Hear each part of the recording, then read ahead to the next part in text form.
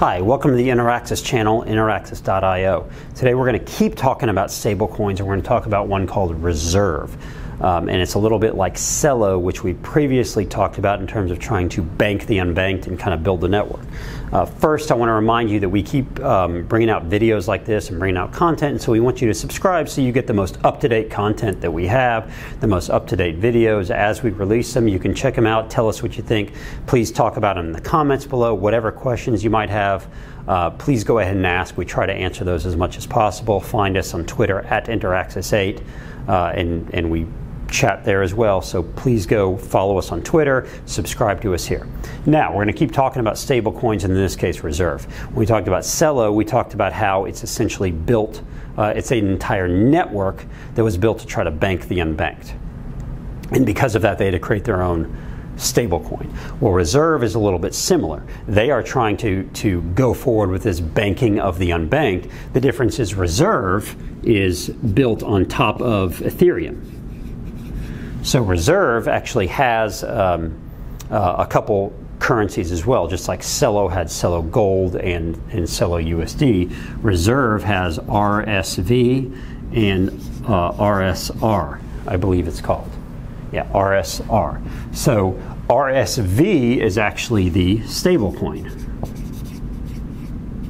whereas RSR is a token that was actually, sold, had kind of an ICO, so people have actually bought it, and a lot of that provided the funding that is now allowing Reserve to build out their protocol on top of Ethereum. So the one thing that Reserve has going for it is it's already on top of Ethereum. It's already out there. They don't have to hope that people in the world utilize their network. The other nice part is it's already built on top of the DeFi protocol, right? It already has access to other DeFi protocols. So if Reserve takes off as a stable coin, well, you can see where it can be useful. It can be plugged into protocals like Compound and Fulcrum and some of the other lending protocols. It can be utilized in other stablecoin yield protocols and such. Okay, so the way that this works is a little bit similar in that you have the Reserve, and ideally it's pegged, 1 to 1 to the US dollar. Okay, like most of these are, they've chosen the US dollar because that's the one that everyone knows. It's the global reserve currency. Now, what happens here is it also has a basket of other commodities or of other currencies, cryptocurrencies in this case, backing it, right? So in this protocol, it has a bunch of other currencies. Now, if the value of RSV goes above $1, so say again it goes to $1.05, the protocol isn't going to necessarily go.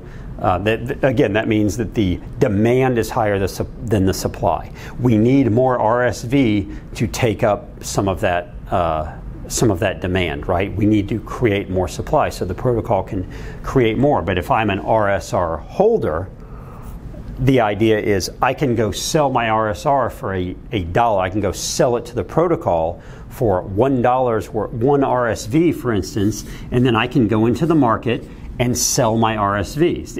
It's kind of the same thing. I can go sell $1 worth into the protocol. I get my one RSV, and I can go sell it in the market for $1.05, and I've profited 5 cents. So the idea is to have the arbitrageurs go in and actually create that peg by virtue of incentives and benefits. The fact that if I own RSR, if I own these tokens, the benefit to me is I can go in the protocol and redeem it for $1 for one RSV, regardless of what RSV is worth at the time, and then I can potentially go sell that RSV for more, and I can profit on the difference. Okay, now, if the value of RSV goes down to, say, 98 cents, that means that supply is potentially higher than demand, and we can go the opposite way, right? I can take my RSV, put it in the protocol, and kick back RSR.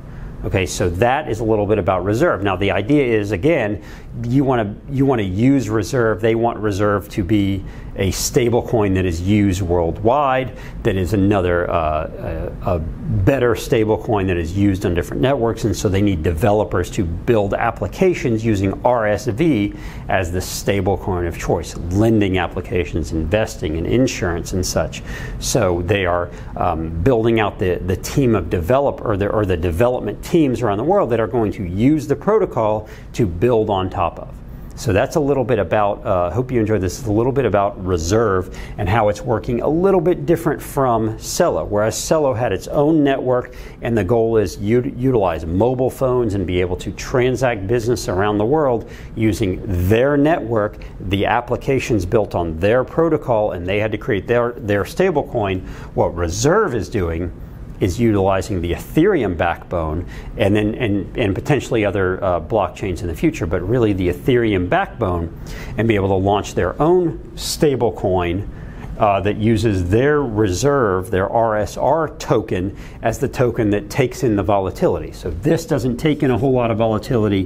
This is what takes in the volatility, and the incentive mechanisms there are the ones that say, if the value of this goes up, people are going to do what people do, right? And they're going to take their RSR, they're going to put it in the protocol, they're going to mint an RSV, go sell it in the open market for $1.05. It only costs them $1, so they make the arbitrage opportunity. Now, there's the goal in the future to have other currencies, to have other stable coins. RSV can ideally can be backed by another basket of currencies or another basket of goods, and not just the US dollar. For right now, it's just the US dollar. Now, another difference is RSR is really not a governance token as of yet. So there's not this idea of we're going to let the RSR holders decide what that basket is or what other currencies we want to stabilize against. We're just going to kind of stabilize against the US dollar and get that out there and I guess kind of see what happens. But right now that's a little bit about Reserve. Two cryptos, Celo and Reserve, that are both going after this unbanked market in different ways, trying to create this stable coin so that the users can then transact. They can lend, they can borrow, they can invest, they can insure, whatever else they need to do in a stable denominated currency, because in their home currency might not be stable. Their home currency might be subject to all sorts of fluctuations and volatility based on the whims of the banks and the government and the monetary policy and everything. So they're saying, look, take your home currency and convert it into the RSV in this case, and it will be stable, it will be pegged to the dollar, and you are now based on whatever the US Fed does and whatever the US Fed monetary policy is, because that is the worldwide, the global reserve currency. So that's a little bit about Reserve. Hope you enjoyed this. Please subscribe to the YouTube channel, give us comments below, follow us on Twitter @Interaxis8, info@interaxis.io is the email address, and we hope to see you in the next video.